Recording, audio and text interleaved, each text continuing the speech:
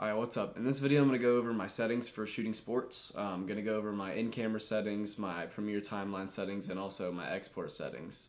Okay, so to start with basic in-camera settings, I shoot on 1080 120 FPS. I feel like most people who shoot sports do that as well, just for the slow motion aspect.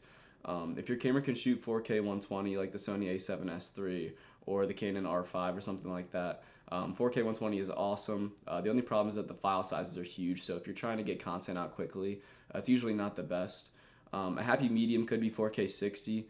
You still get the 4K resolution, but 60 FPS is still good for slow motion, and the file sizes aren't quite as big as 4K 120. Okay, so moving on to shutter speed, I usually follow the 180-degree rule, meaning that if I'm shooting 120 frames per second, my shutter speed is going to be 1/250, or if I'm shooting 60 frames per second, it'll be 1/125.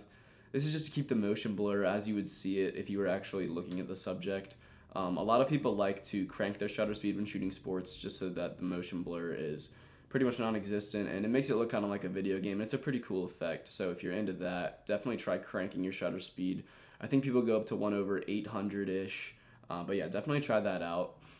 But industry standard is basically double your frame rate, so I would definitely stick to that if you're going for the more realistic look. Okay, so moving on to aperture, I usually try to shoot on the lowest aperture possible to try to get the shallowest depth of field. So if that's on like a 70-200, I'm usually around f2.8, or if it's like a 50mm prime lens, I'm usually on f1.4.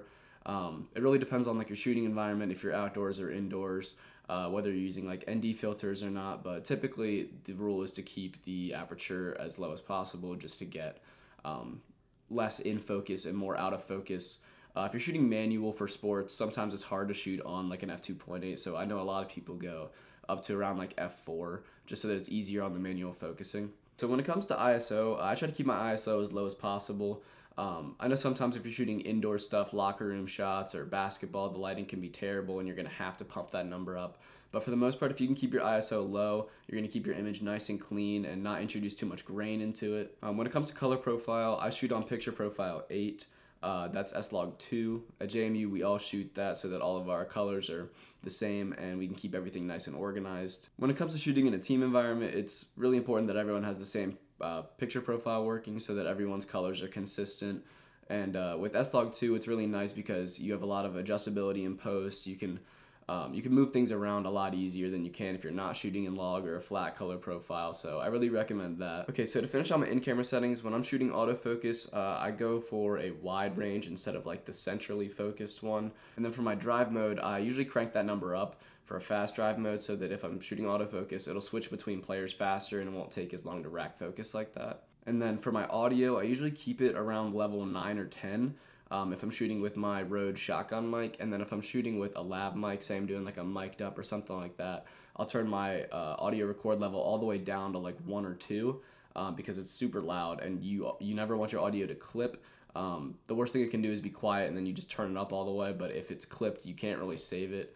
So always make sure that if you're shooting on a lab mic, your record level is really, really far down, like 1 or 2. Okay, so jumping into Premiere, the only setting that I really change in my sequence settings is the frames per second. I always want to edit on a 23.976 timeline.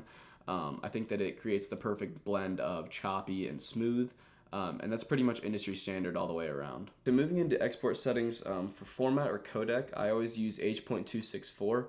I know another popular codec is ProRes, but that's better for things like motion graphics because it has little to no compression, so your file sizes are going to be huge. So if you're shooting anything that's over like 30 seconds or a minute, like it's just going to be an unmanageably big file size. So I would just always stick with H.264. Lastly, we have preset or bitrate. I always used to shoot in match source high bitrate, but recently I found out that adaptive high bitrate is a lot better when you're shooting in 4K resolution or 120 frames per second as opposed to like 24 frames per second. Premiere will actually give you a custom bitrate that's usually 2 to 3 times bigger than if you're just doing match source high bitrate.